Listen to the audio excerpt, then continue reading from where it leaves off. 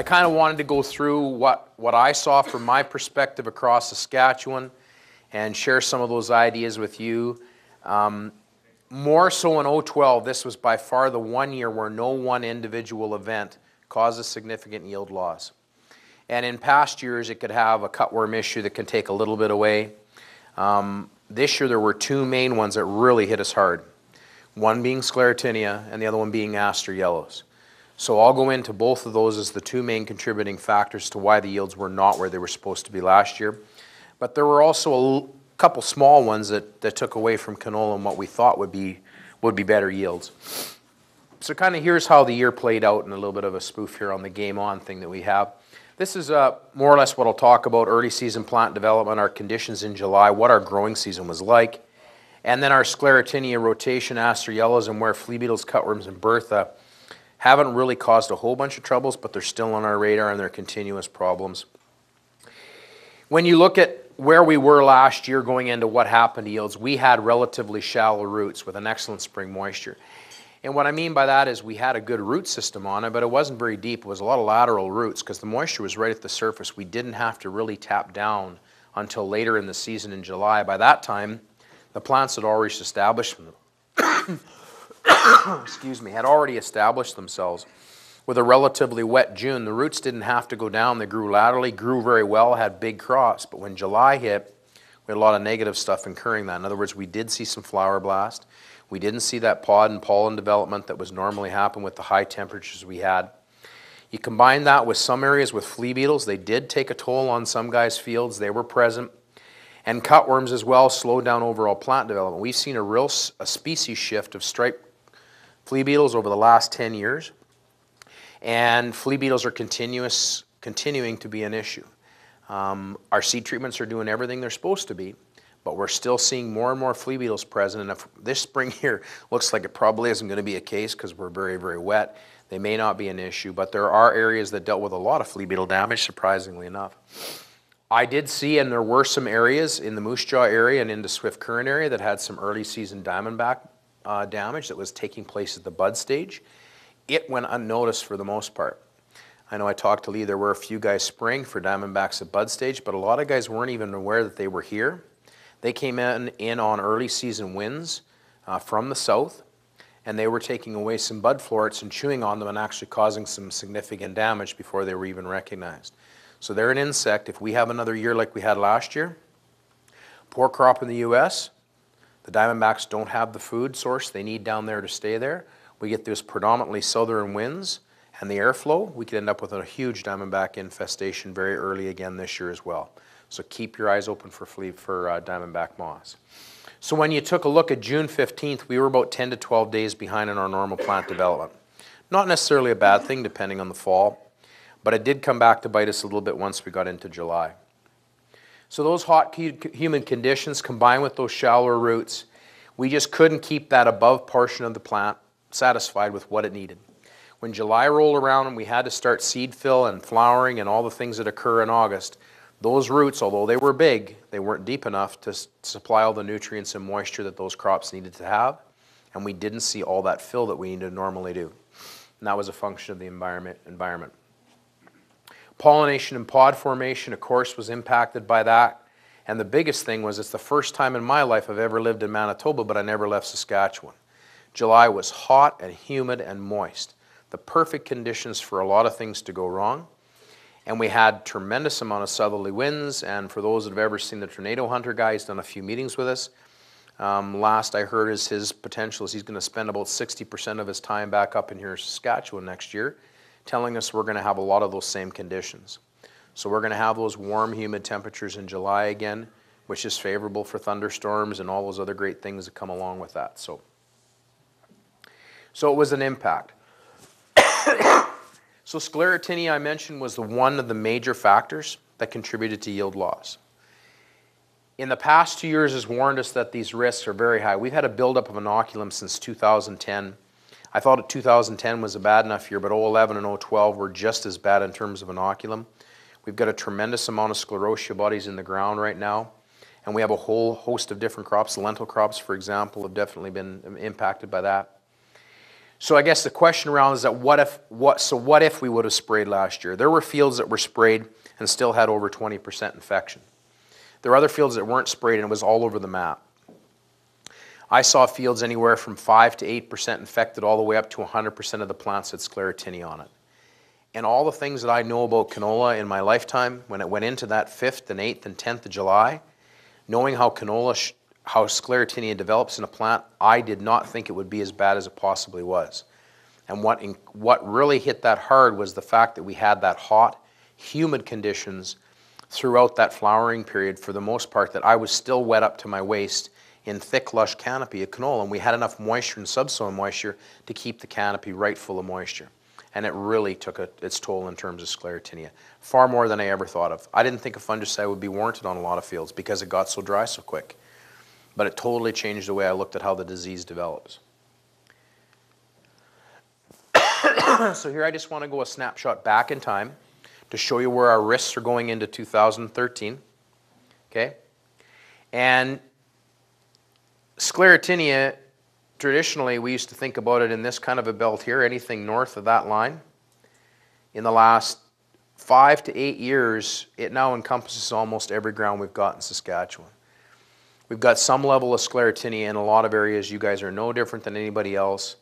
And when you look at where we were in 2010 in Alberta, Saskatchewan, and Manitoba, we had 92% of the fields in Saskatchewan, and this is a provincial survey. 012, I think there's a bit of an issue with it. 23% of the plants were infected with a severity of 2.7. And that's critical because more and more extension people are going to talk about severity, and industry participants will as well. That 23% of the plants were infected, and that 2.7 is critical because anything over 1.8 means there's significant impact to yield. In other words, there was a big yield loss. So the higher that number, the more the yield loss was there. This scale in the case of severity goes up to 5. So well over a half, which means there was a lot of Sclerotinia and bad Sclerotinia in 2010. It was also a very wet year, nothing like we had in 2012. So we built up inoculum in 2010 and 2011, very much the same. Not quite as bad, but we still were surprised. We had an awful lot of fields, still having a lot. 81% of the fields had it, but the incidence was only 9.4, but we still had a lot of severe Sclerotinia. So another year where we added more inoculum to the ground.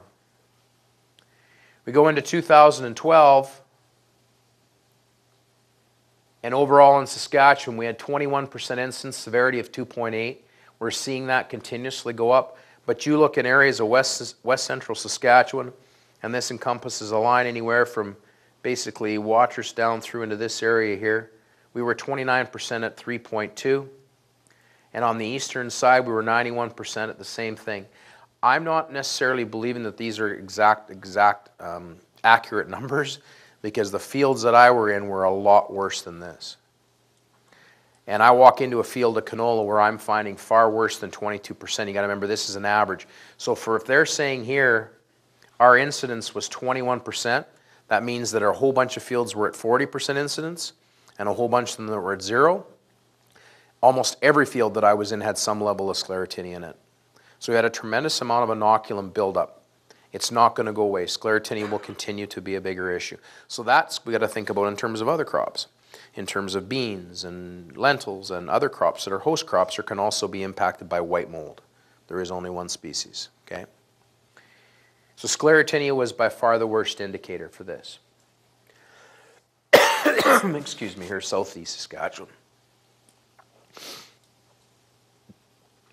So where we go into 2013, and I've had this question by a number of guys, you know, what do I factor in? Do I spray? And all indications for me right now on what's happened the last 3 years and what I think will occur this year based on the moisture we've got, not knowing what it's going to be like in July, but I'm guessing a fungicide is going to be a must, irregardless of what you're using, simply because the risks are too high not to. Guys that sprayed got good yields, but guys that didn't spray were terribly disappointed when they only got 26, 28 bushel an acre, when there was well over 40 bushel acre crop there, and Sclerotinia really, really hammered our canola crops bad this year. So anything that's especially pea or lentil ground is a must.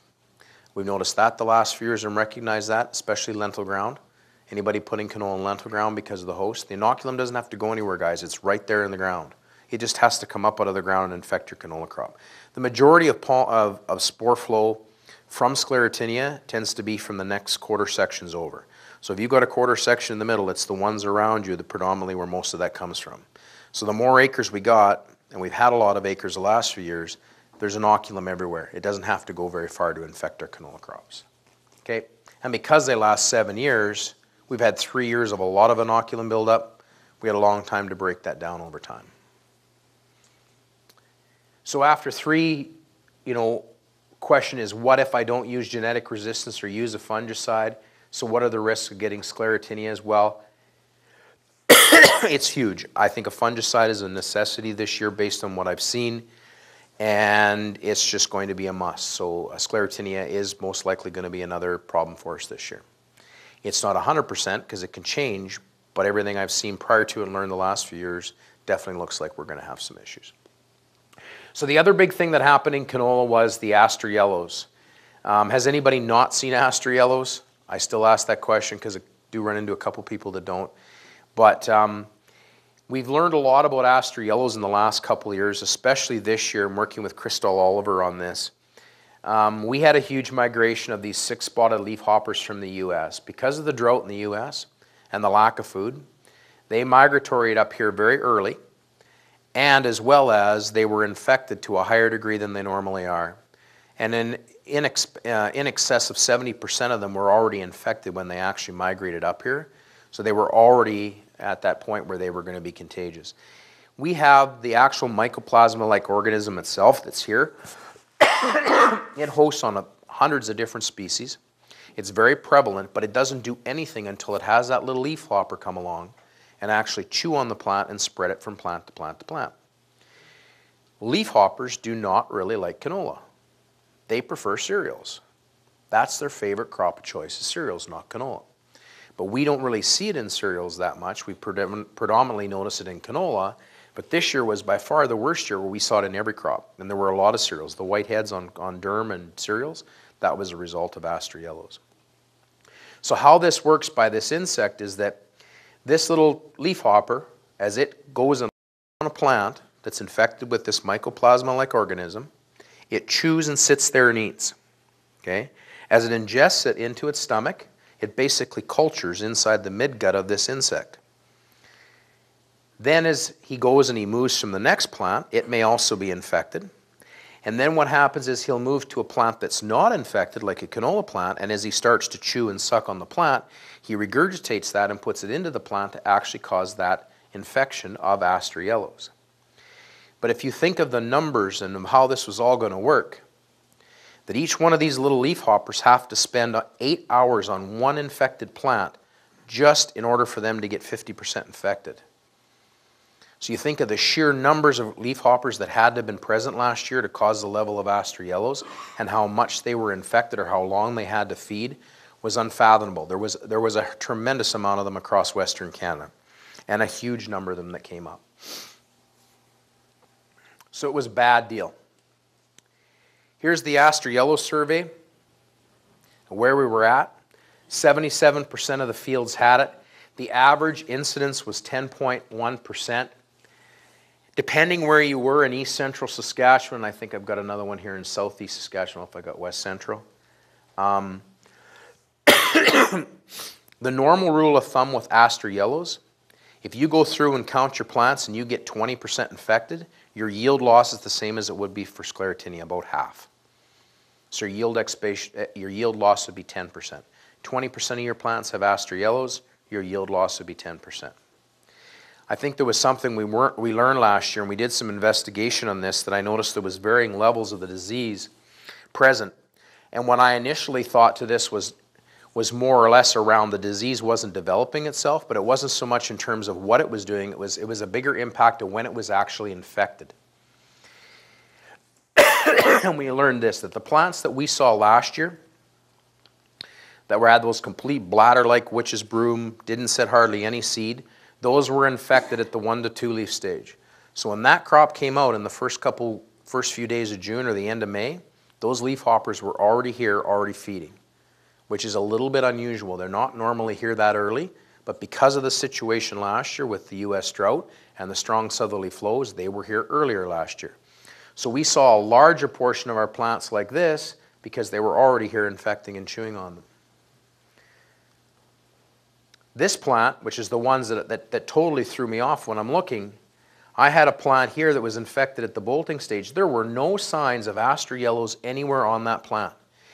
It didn't look like it was setting much for seed. It looked like there was a little bit of some characteristics of aster yellows, but it wasn't right till the very end. We saw these little buds right at the very end, the bladder show up. That was actually an infection that took place at the bolting stage. So when that plant was bolting, the insects were there and caused it to impact the plant, but it didn't cause as much yield damage. This plant here that looked like a normal plant, it just wasn't setting any seed, and all of a sudden right at the very end to put the bladders, I saw a lot of plants looking like this. They look like crap. And we were thinking nutrients, some other thing, when it was in essence an aster yellows infection at the 3 to 5 leaf stage. So it caused a number of different characteristics on that plant. And one that we noticed for sure is these purpling leaves. I found plants that had nothing but not great formed pods, but we had a lot of these leaves that had this real purple irregular shaped margins on them, looked really, really goofy. That's classic aster yellows, but that was the only symptom we saw until the plants put the bladders out at the end. So what I'm thinking and what I observed in the field is that impact to aster yellows was far greater than we thought. 10% of our yield was gone, at least due to aster yellows with various degrees. And there's nothing we can do about it, unfortunately. There were some guys with some anecdotal stuff that actually they went in and they were putting on insecticides on for different insects early on at that 1 to 2 leaf stage. They didn't find the same level of aster yellows that other guys did, and that tends to hold back to what we were talking about earlier, was that infection that caused all those ones to really be badly infected with all the bladders. There was an infection that was taking place at the 1 to 2 leaf stage when the actual leaf hoppers were there chewing. Guys were controlling another insect that actually benefited that, and they weren't seeing the aster yellows. The problem with that is in order to get rid of it, you'd have to spray Monday, Wednesday, and Friday the whole month of June. It just isn't practical. The insect is very migratory, and what you do on Monday, 2 days later, they'll be migrating into your field.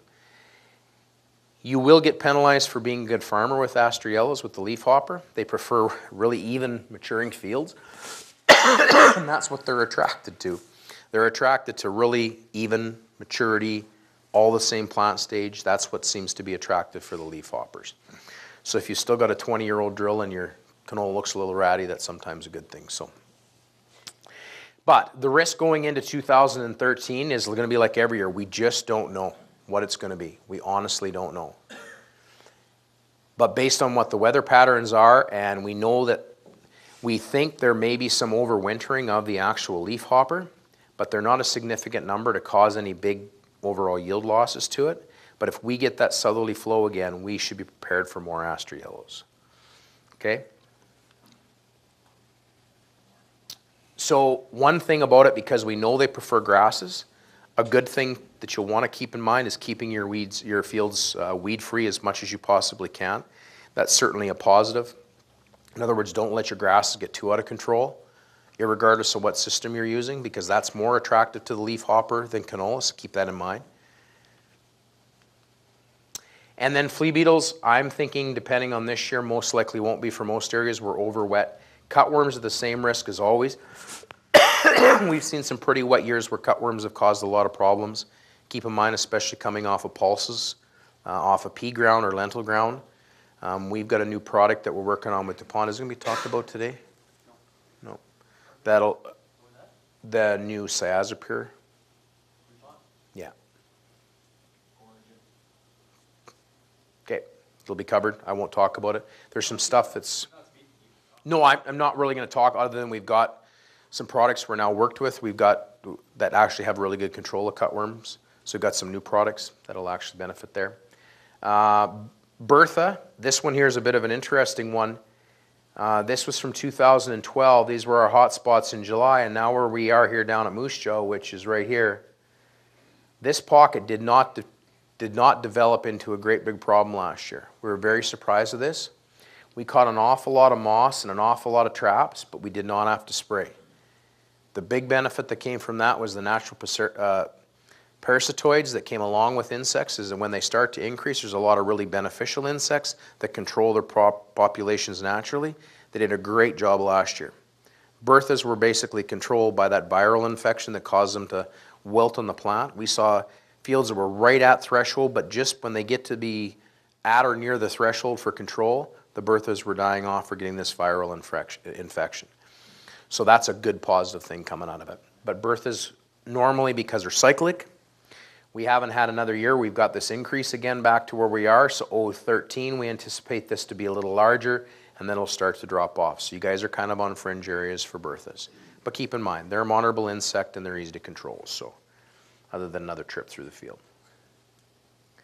So any questions about watchouts? It's unfortunate, and Sclerotinia, we have tools in place, we can control it. Excuse me. But the aster yellows is one that just, it frustrates me that we don't have those levels of control, and it's an insect that's migratory, and we just don't have enough information. We're not looking at breeding for the mycoplasma glycor, nothing that's on our radar, because they just traditionally are not a big problem. Sclerotinia is manageable, but we've got so much inoculum, we need to manage it from a perspective that everybody's going to have to start spraying, unfortunately. It's just the economics dictate us having to. There's one crop we'd like to not spray. We're hoping it's canola. We're working on that to get 100% Sclerotinia resistance. We're not quite there yet. Our material's getting closer, and we're still looking for that one that'll basically replace a fungicide application. But we're still not at that point. But fields, even with fungicides, we probably should have sprayed twice last year. That would have been our best approach, but how would we have known? We're traditionally not a Sclerotinia area for the most part, but we soon are becoming it because we've got more canola, we've got more crops that host the disease, and it's just a function of what we're going to have to manage. So, yeah, where we're going to be going is we're going to have a Liberty Link canola. There's a few things we're working on. Of course, with DuPont, we've got some chemistries that are coming down the line, and one of them is cutworm control. I mentioned that briefly. I talked earlier about shadow resistance. We're looking at that in our pat trials right now. We hope to have a variety registered in a couple years in that. We're also going to have a Liberty Link canola as well in our portfolio.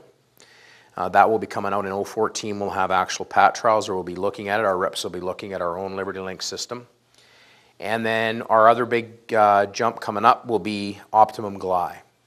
So Optimum Gly will be going into 2015, 2016, where that's our own proprietary glyphosate gene.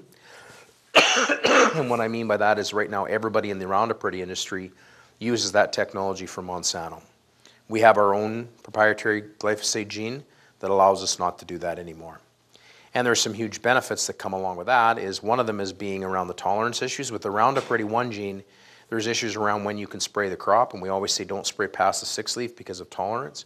We see some of those blanks in the main stem we've talked about over the years. We see a wider window of application occurring with our own new glyphosate gene, with Optimum Gly, as well as the rates will change.